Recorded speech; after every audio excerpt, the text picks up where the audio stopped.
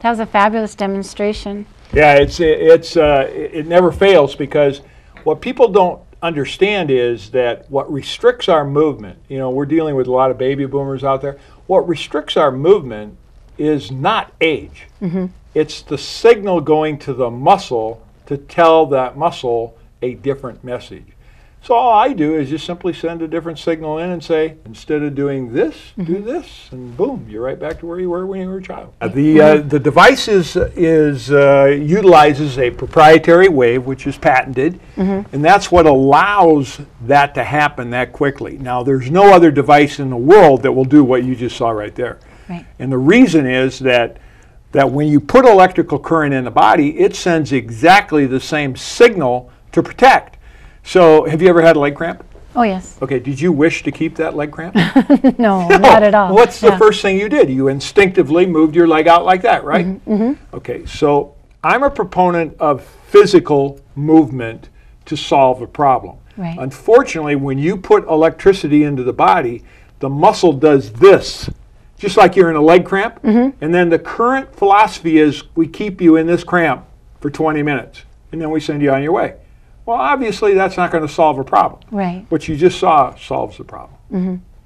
Because I know when a lot of people have the pain in their legs, and the first thing to do is to try and pull the toe up and to get the muscles to actually release it. Correct. You know. But see, you can't do that.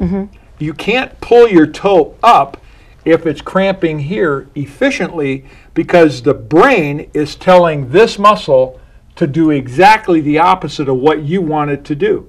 So what you have to do is send a different message. Now, until you have this device at your disposal, then you're going to have to just keep going like this until finally it releases. And it might take a minute, might take 5 minutes, might take hours. And when that happens, that muscle is going to be brutally sore the next day because it's been in that contracted state. Right. Here within, like I said, a 16th of a second, we can get rid of that. Wow.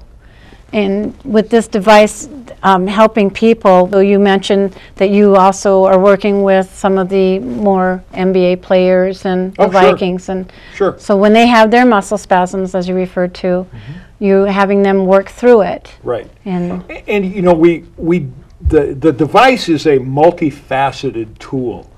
And it's a tool for preventing injury, preventing things like carpal tunnel, preventing things like back strains, preventing things like this firefighter here having to retire because of a back issue. That should have never happened. Right. You should be able to enjoy life for the rest of your life without any pain whatsoever. All of those things sound too good to be true, but unfortunately they are true. So the device, again, is a tool. It allows us to prevent injury. It allows us to quickly recover people from injury and surgery. Right. Very, very quickly. So instead of going in under the knife, they should actually consider seeing you prior to, because they have nothing to lose. Absolutely. And if this doesn't work, then they can go opt for the surgery. So we have about 150 to 200 people every single month that we're able to prevent joint replacement surgery, knee replacement, hip replacement, spinal fusion surgery, laminectomies, discectomies. All of those things can be prevented as long as you understand that the reason you have to have the surgery is to solve a symptom. If you find the origin of the problem, there's no longer a need for surgery. Wow. And it just seems like everyone should have this device. And I understand, too, that for those people that may have even viewed you on Knowledge for Wellness, you're also doing $100 type of, with the doctors. You're actually letting them go to the doctor, and you're teaching the doctors on how to do that also. What we've done is, in an effort to, our mission statement of our company is to replace rest, ice, compression, and elevation, which is how we presently deal with injury, with ARP. Sure. And the reason for that is, in our opinion, rest, ice, and compression and elevation is a 200 to 300-year-old therapy mechanism that was outdated 200 to 300 years ago. Right. Yes. So it doesn't work. I mean, bottom line is it doesn't work. So what we do is we're teaching physicians all over the world on how to use this technology within their practice.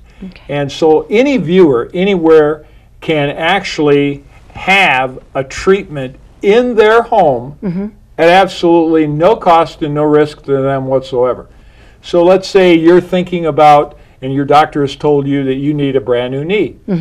Well, we can send this device to you, send a webcam to you, and we can treat you over the webcam in the privacy of your own home, just like you're in our clinic. And after that first treatment, you'll see exactly what that gentleman just saw, an instantaneous change.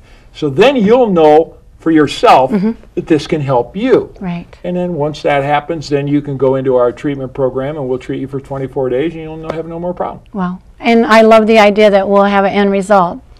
Instant. Yeah. Because there's so many people that have been on drugs for so many years and their quality of life is just hindered so terribly. And to know that there would be an end result and that they would get to this problem and solve it for them. See, that's why what you do is such a great service, is because knowledge is power. Unfortunately, people have been brainwashed into believing that if they have pain, they're going to have to take this little white pill for the rest of their life to allow them to have a quality of life. That's just not so. Right. It's absolutely not so. There's many, many ways of preventing it. This is just one of them. There's many ways of preventing those issues. Right, and we're also talking with some people that are working at the hospitals now with alternative medicine. So that's being introduced, and people are really educating themselves and looking for alternative ways, because Western medicine, as good as it is, doesn't fit the bill for everybody. Western medicine is great. Western soft tissue medicine is terrible. Okay. And you brought that up, and a lot of people say, well, are you knocking Western medicine? No, not at all. Right. Medicine is medicine. Your knee problem is not a medicine problem. Right. Your knee problem is a muscle problem caused by a neurological symptom that is causing a physiological symptom.